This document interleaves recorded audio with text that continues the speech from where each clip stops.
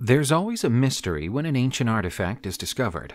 Sometimes that mystery can be solved quickly by consulting experts or using the assistance of technology. On other occasions, the mystery lasts a little longer. And those are the discoveries that interest us the most. We're going to check out a few of those discoveries in this video. Eve's footprint isn't literally the footprint of Eve, the biblical figure. There's no evidence that the Eve of the Bible ever existed. Instead, it's the name of a set of footprints that were found on the shores of Langebaan Lagoon in South Africa in 1995. The footprints are those of a female human and were left behind approximately 117,000 years ago. That makes them the oldest known surviving footprints of any anatomically modern human. The footprints have only survived for this long because they were made in a steep sand dune during a heavy rainstorm. Dry sand blew over the footprints shortly after they were made, filling in the prints and then burying them 30 feet below the shoreline. The woman who made these footprints lived during the time that Homo sapiens first emerged on planet Earth. Each print is 8.5 inches long, meaning that she'd have been a size 7.5 shoe in the United States of America. Later investigations of the same era turned up stone tools that are thought to date to the same period. Eve's footprint being the oldest ever found doesn't mean that Eve was the first modern human, though. Someone must have given birth to her, so the focus is now on finding who came before Eve. Where is the head of King Henry IV?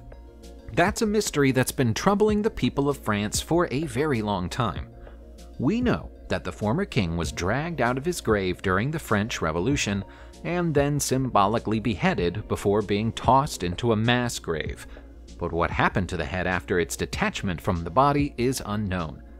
There's a long-standing story that it was eventually found in the attic of a retired French tax inspector, but that's thought to have been an urban myth. King Henry was arguably a poor choice of target for the revolutionaries. There were many tyrannical kings and queens of France, but Henry IV wasn't one of them. He was known as Good King Henry and is credited with bringing the country together during the 17th century. He once pledged to ensure that every worker in his country could afford to have a chicken in their pot every Sunday. The tax inspector in this story is one Jacques Bellinger, who claimed to have bought the head privately in 1953. However, Bellinger's head still contains a brain, which would normally have been removed by the royal embalmer prior to burial. The mystery of the location of the king's head continues. Our next discovery is no less controversial. In 1999, a retired real estate investor by the name of Hubert Zitelmer claimed to have discovered a megalithic temple underwater, not far from the coast of St. Julian's on the island of Malta. The site of the discovery is now known as Gebel Gulbahar. Some archaeologists have poured scorn on the idea that his discovery is a temple, claiming instead that it's nothing more than a natural rock formation. But there has never been a full archaeological exploration of the area, and nobody seems to know why. It doesn't help that Zitelmer was a known follower of Zecharia Sitchin, who believed in ancient astronaut theory and was the first to write about the existence of a mythical planet called Nibiru. That made it easy for experts to write Zitelmer off as a crank. He also claimed to have been guided to the discovery by the goddess Ashtar Tara, queen of Atlantis, so that didn't help his case much either. To make matters worse, subsequent dives have been unable to locate the temple, not even dives involving Zitelmer himself. We like to keep an open mind where possible, but the credibility of this tale is really pushing it. The near destruction of the Notre Dame Cathedral in Paris after a huge fire in 2019 was a tragedy, but it's a tragedy that's allowed archaeologists to investigate the site in a way that was never possible while the cathedral was open. One of the more remarkable discoveries made at the site is a strange leaden sarcophagus that was discovered deep in the bowels of the cathedral. Archaeologists believe the sarcophagus dates to the 14th century, but there's no inscription on its surface, so they have no idea who might be inside it. They hope to answer that question by opening the sarcophagus in the near future. The presence of the sarcophagus within the cathedral appears to have been a secret. It was 65 feet below the ground and hidden by the brick pipes of a heating system that was installed during the 19th century. This is the only burial that's been identified within the cathedral. Burial in this famous building would have been an enormous honor, and so we can safely assume that this person was of significant importance during their lifetime, which only makes it all the stranger that they appear to have been forgotten by history. American President Abraham Lincoln, like many of the socially elite men of his era, owned a gold pocket watch. Inside that pocket watch was a secret message, but it's very unlikely that the president ever even knew that it was there. The engraving is inside the watch's mechanism and was left behind by watchmaker Jonathan Dillon. In a brief message dated by Dillon to April 13, 1861, the inscription says, "Fort Sumter has been attacked by rebels. Thank God we have a government." It's a reference to the start of the American Civil War, which began when Confederates opened fire on Fort Sumter in Charleston. Dillon was repairing the watch when the news broke and decided to record it within the piece. Lincoln would have carried the message around in his pocket for the rest of his life without ever being conscious of doing so. The inscription was only found when Doug Stiles, the great-great-grandson of Jonathan Dillon, informed the National Museum of American History was there. Prior to that, it had been a family secret for more than a century.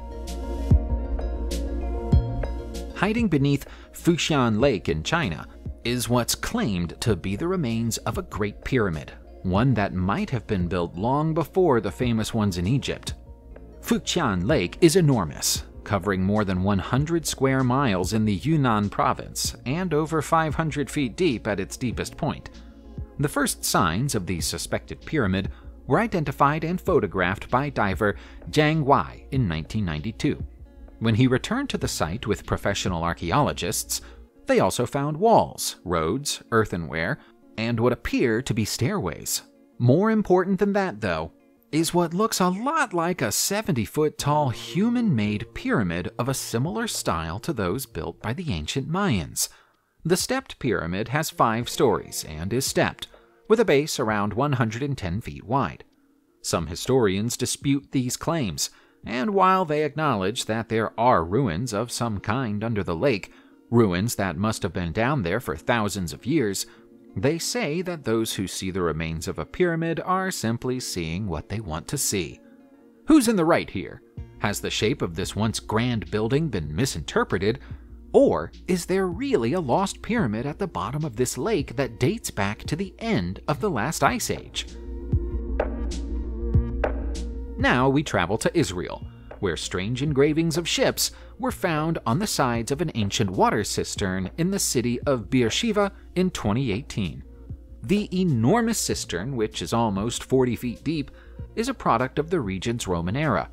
That makes it about 2,000 years old, and experts think that the graffiti-like engravings on its side are about the same age.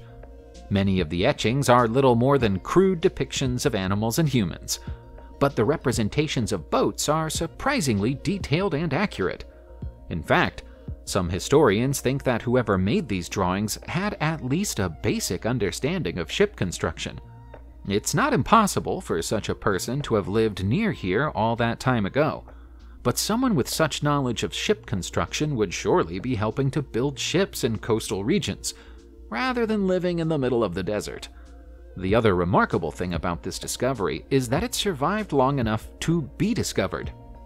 Ammunition shells from the First World War were discovered in the sediment around the cistern, along with pieces of weapons. Had the cistern been hit, the graffiti would have been destroyed. There have always been myths and legends about a long-lost race of giant humans in Ecuador, just as there have been ancient stories about giants in almost every other part of the world. In 2013, archaeologist Bruce Fenton claimed to have found a lost city, created by giants deep in the Ecuadorian jungle. Fenton's discovery is that of an enormous pyramid, some 260 feet tall and 260 feet wide at the base, built from thousands of 2-ton blocks of stone that are evenly cut and evenly spaced. Fenton also says that he found huge tools in the area, too large to have been wielded by regular humans. Scientists have tried to dismiss the discovery by claiming the pyramid is nothing but a natural rock formation, but that wouldn't explain the circles cut through the middle of some of the stones. Is there a more rational explanation, though? Some archaeologists think that, rather than this being a city of giants, it's the mausoleum of Atahualpa, the last emperor of the Inca. He was captured and executed by the Spanish, but legends say that his body was returned to his people, and he was buried in a secret location surrounded by mountains of gold. Maybe all that gold is still there inside the pyramid. The metalwork of the famed Renaissance-era sculptor Filippo Negroli was described by the writers of the 16th century as being miraculous and worthy of immortal merit. There are many fine examples of why the talented artist was deserving of such high praise, but none more so than the Bourgeonnet that's currently in the collection of the Met Museum in New York, USA. This gorgeously decorated helmet is formed from just one plate of steel that's been delicately painted to make it appear more like bronze. The high-relief bowl of the helmet is covered in motifs connected to classical art, and the mermaid that forms the helmet's comb turns into the snarling head of Medusa if you follow it along to the end. It's hard to imagine how Negroli could get so much detail into such a relatively small piece. The helmet is thought to have been made in Milan, Italy in 1543, and is one of several he made at the time that are known to have survived. None of them can quite match the beauty of this one, though, and it's no wonder that the museum went to such trouble to obtain it. There are very few solid pieces of information that we or anybody else can give you about the Novilara stele. We know that it was made around 2,600 years ago, and we know that it was found close to Novilara in Italy. We also know that the inscriptions on its surface are written in a variant of the Etruscan language known as North Piscine. Beyond that, everything is speculation. The reverse of the stele shows a hunting scene, so the text might be a description of that, or might not be associated with it at all. The fact that the letters are Etruscan means that we can read them individually, but we don't understand the words. That's only part of the mystery, though.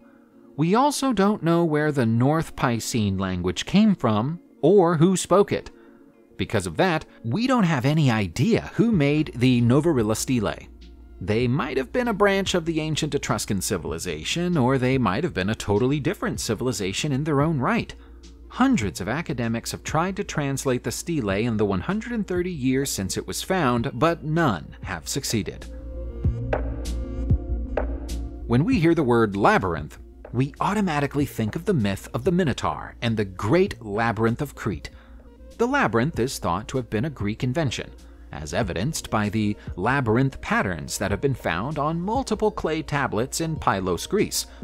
The oldest of the tablets is around 3,200 years old.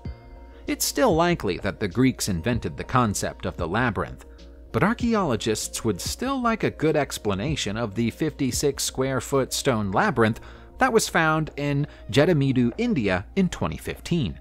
Researchers from Virarajendran Archaeological and Historical Research Center say that the labyrinth follows the exact same pattern laid out on those ancient Greek clay tablets. It's the second largest labyrinth ever to be found in India, and might also be the oldest, with an estimated age of 2,000 years. The location is close to an important ancient trade route, but historians aren't sure whether those facts are connected. It's thought that the ancient inhabitants of India thought of the labyrinth as a fertility symbol, but this isn't proven, and, in any case, wouldn't explain the purpose of this labyrinth. We don't know much more about tomb KV55 in the Egyptian Valley of the Kings today than we did when archaeologists opened it in 1907. The one body found inside the tomb has never been identified, and that's just the start of the problem. The body was found surrounded by artifacts and grave goods, but they all appear to be associated with different people. There's a gilded wooden shrine inscribed with a dedication to Queen Tai in one place, But there are also a pair of clay bricks marked with the name of Akhenaten. The casket is marked with the cartouche of Queen Kia, but its occupant is male. If there's a clue to be found anywhere here, it's the fact that the DNA of the male is very similar to the DNA of Tutankhamun. That means it could be Smenkhare, Tutankhamun's brother. Smenkhare was to be the heir to Akhenaten, so a connection with him makes sense too. The presence of items connected to Queen Kia and Queen Tai remains unexplained. It's almost as if someone hastily threw a corpse and a load of mixed-up burial goods into a tomb thousands of years ago and then sealed it up before anyone found out what they'd done. Subscribe to the channel and turn on notifications, and you will be the first to know when a new video comes out. Thank you for watching, and see you soon.